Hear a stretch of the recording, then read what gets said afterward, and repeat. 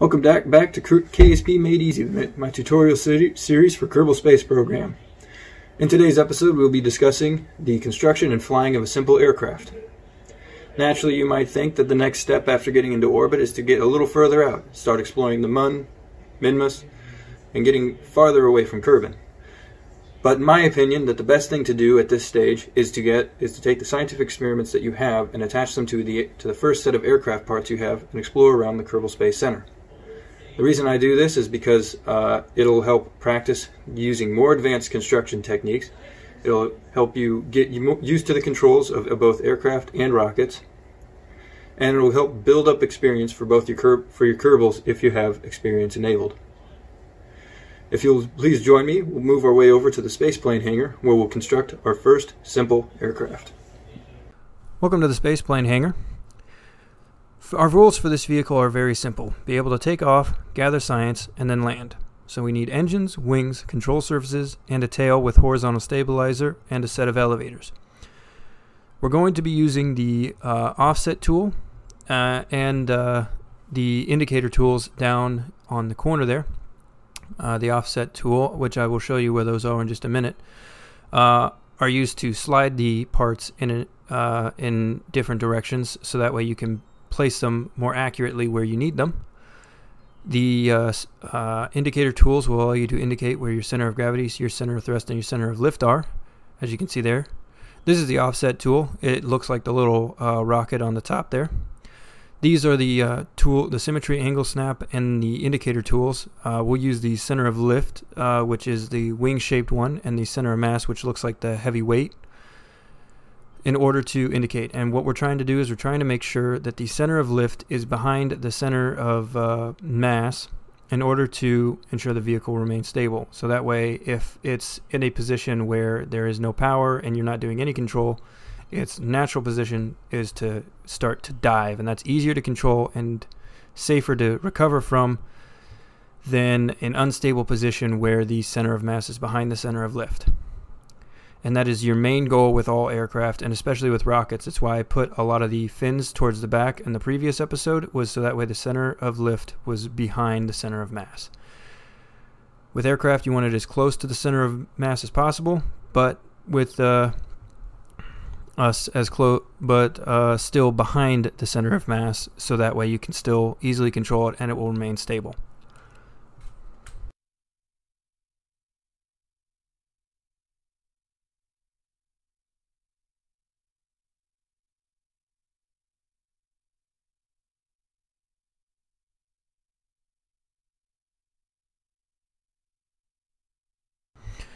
Now that we're out on the runway, and I had the Kerbal EVA to show you that you can gather some science, we're going to hit spacebar to activate our engine, use shift and control to control throttle. We're going to throttle all the way up and start building up speed as we roll down the runway.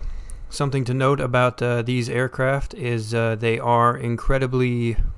these wheels particularly are incredibly fragile. If you go too fast with them, they will explode. So you're going to hit S gently, just gently tap the S key in order to take off, and then you'll be off, and at some point you will get off the deck around 50 meters a second. In order to turn, you're going to roll the aircraft slightly using the Q and E keys, and then you'll tap the S key and the either the A or D key, depending on the direction that you want to go, in order to roll, yaw, and pitch it until you reach the attitude that you want to face. We're just going to fly around just a little bit and show that this thing is not quite as maneuverable. A lot of aircraft in Kerbal Space Program can do a lot of high speed rolls like that. It's not going to go very fast. It's not going to get above the speed of sound, but it'll move. It'll get you where you need to go, and it has quite a bit of fuel. These jet engines are very fuel efficient, so you'll be able to move it wherever you need to. Some advice that I'm going to give right now is with aircraft, it's all about energy conservation. And when you're trying to land, something that you should try and do is do some big S turns to try and bleed off as much speed as possible. You want to be down to less than 100 meters a second before you reach down to touch the deck or the ground. I'm going a little fast here, but we'll get down. And this thing does seem to retain energy or maintain speed even when the engine is off rather well.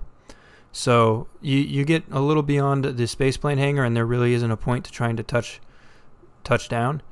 But if you're going to be flying aircraft, if you're going to follow along with this, then I recommend you do a couple of touch and goes. That's where you fly in. And I apologize about the visual glitch there. I'm not sure what that is about. But if you can do a couple of touch and goes where you fly in, get as slow as you can on approach, touch your wheels down, then immediately throttle back up and take off. That way you get some practice on learning how to approach a runway.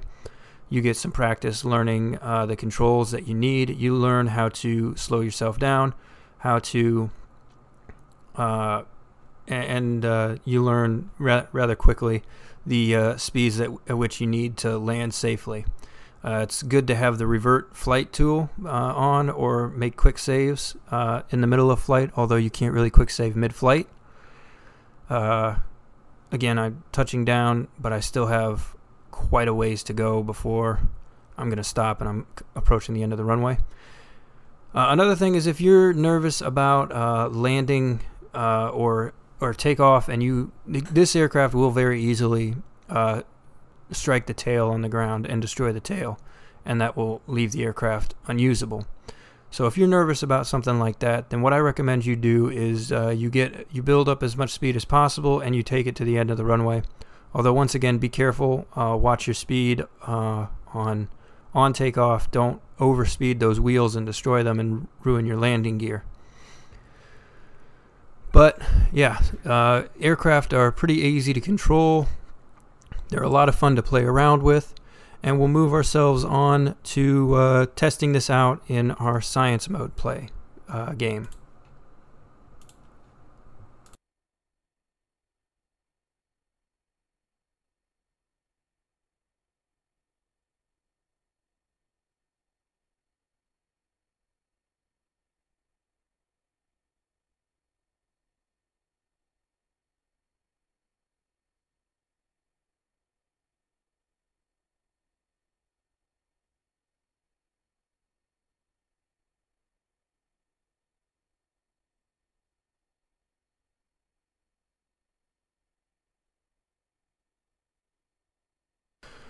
Moving our way into our science playthrough, I'm not going to talk too much during this. There are some changes that I made, such as I just needed to use 2 fuel tanks instead, and that moves the center of mass a little farther forward than it did with the other one. But we're just going to recreate the aircraft that we made there, and I'll come in and talk a little bit every now and then, but I'll spend most of this time staying quiet and let the game talk for itself. Lord knows that I'm not good enough at voiceover to do this for a long period of time. Anyway, I'm gonna play some music from the YouTube audio library. Hopefully I don't get copyright struck for that.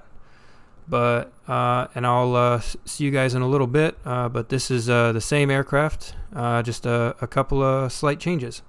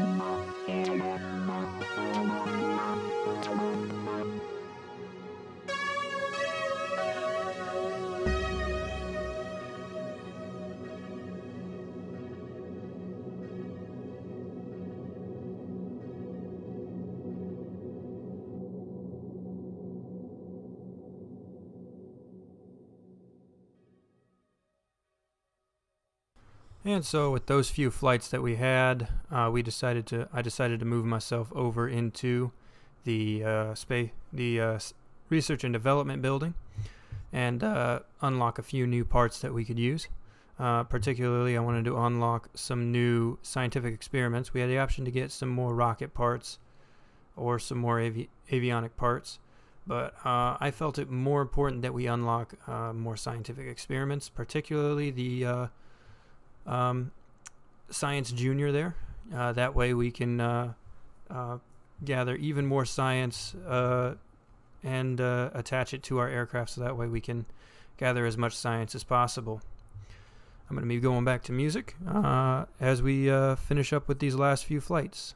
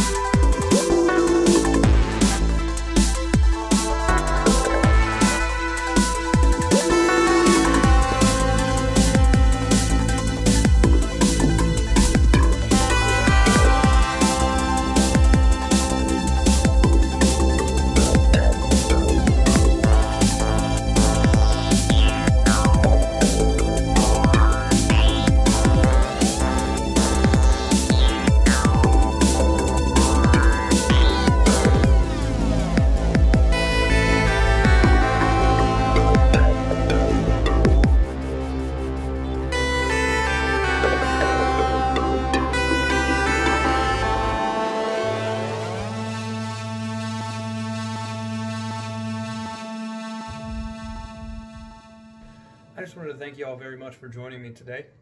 Over the last video has gained me over 34 subscribers now, and that's a lot. That is well on my way to the first 50. That is my goal now. If you really enjoyed this video and you want to see more videos like it, go ahead and hit subscribe. Really helps me out. Like if you enjoyed the video, comment if you have any suggestions on what I can do better, and dislike it if you didn't like it. You can join me on my Discord server, link in the description below, as well as if you want to support me and help me move towards the goal of becoming an astronaut. You can support me on Patreon. I'd really appreciate that. That'd be amazing. But it's not required.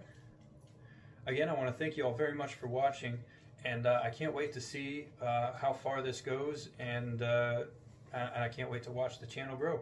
Thank you very much for watching. Have a nice day.